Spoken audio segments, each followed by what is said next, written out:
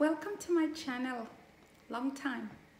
Anyway, today I'm here to discuss my Micheal Kors collection, which is a very small collection. Just wanted to share them. And I have only four Micheal Kors bags. And three of them are from Micheal Kors Premier Collection. Yeah, the ones that were made in Italy. All right, so here we go. As a matter of fact, let me start with the first one I got, which is this brown one. All right, so this is one of Micheal Kors Premier Collection, and this is very old. This bag is about I don't know, maybe 12 years old, very old. I haven't worn this in years, but lately, since I've seen these bags are back, I've been wearing it and liking it a lot. And it's, you know, it's a really good color, very strong, great quality. The leather is awesome. I don't remember how much I bought it for, but this bag has been through it. And it's still pretty good and in great condition. So I've been wearing it a lot more lately. So this is my first Micheal Kors bag.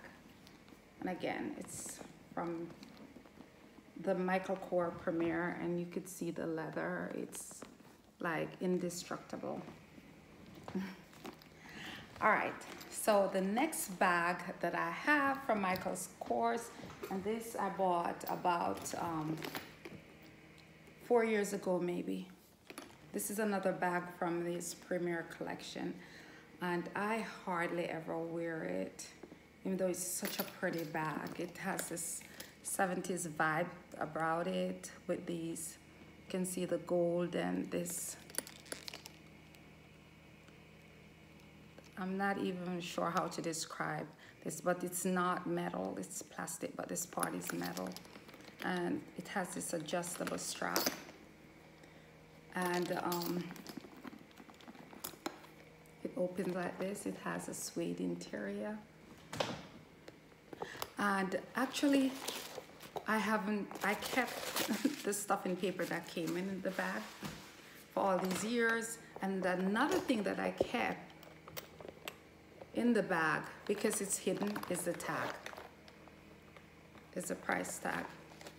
I've kept it, and I did not buy this full price, as a matter of fact, but this is the, I don't know if you can see, that's the original price of this bag, and I just keep it inside.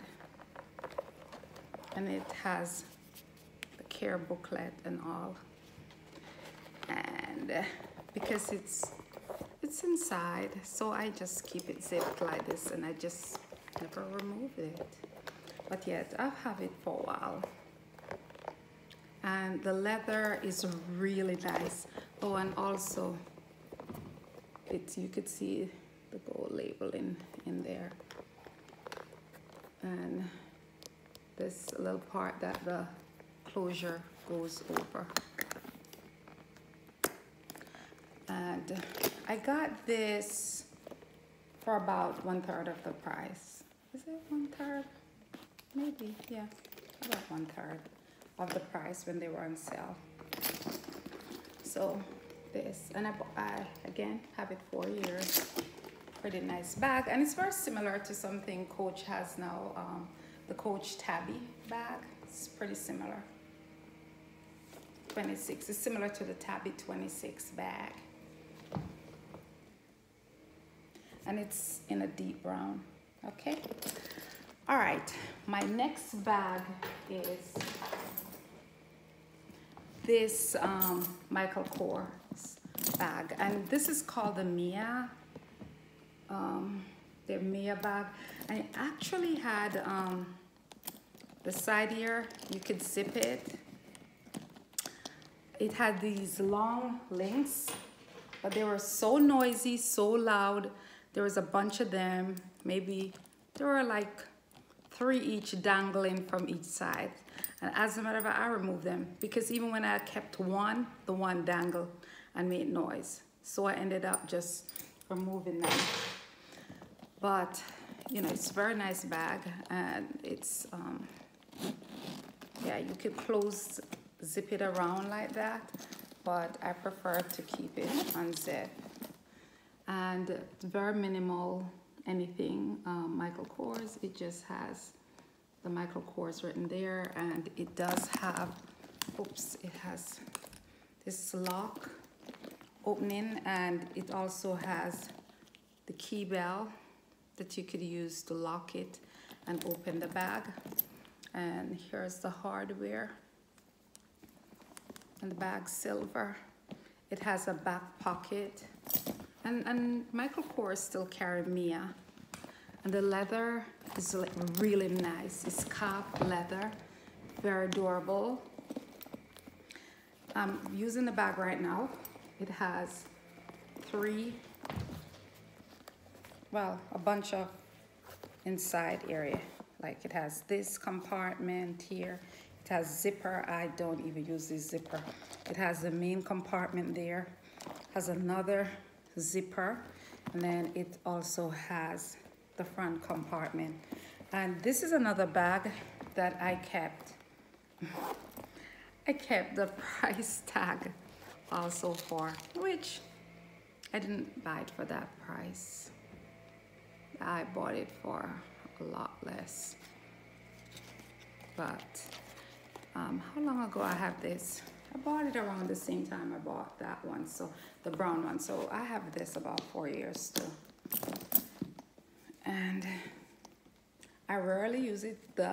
It's kind of heavy, but I'm getting used to it. So carrying a heavier bag, so I'm carrying it around now. Yeah, and I prefer it much better again with that dangling, noisy metal at the side. Yeah, pretty nice bag, very substantial. So this is another Micheal Kors Premier bag, shoulder bag. And the other bag that I got from Micheal Kors, this was the only bag that I bought full price. And I bought this, I don't know, when they first came out, it was years ago, maybe 2014. I bought this, and I bought this full price. And at the time, you know, I regretted buying it full price because these went on sale, and they were selling them for like $150, and I had gotten, it wasn't too much, I guess, full price. As a matter of fact, I still keep the tags for some of them. So let me see, how much is it? Oops, there's no price on it. I don't know. I guess Micheal Kors, some of the Micheal by Micheal Kors doesn't come with price. Oh yeah, I did have the price inside of it. Nope, that's the shipping. Oh, that doesn't even have price on it. Ooh, I'm trying to find the price. Oh yeah, it was like $358. But anyway, I love the color. It's real pretty. I haven't used it. I don't use it that much either. Like, I rarely use my Micheal Kors bag for some reason, but they're pretty and durable. Now that I'm looking at even this one, I may use it more. Anyway, thanks for watching. And again, these are my Micheal Kors bag. Please remember to like and subscribe. Thank you.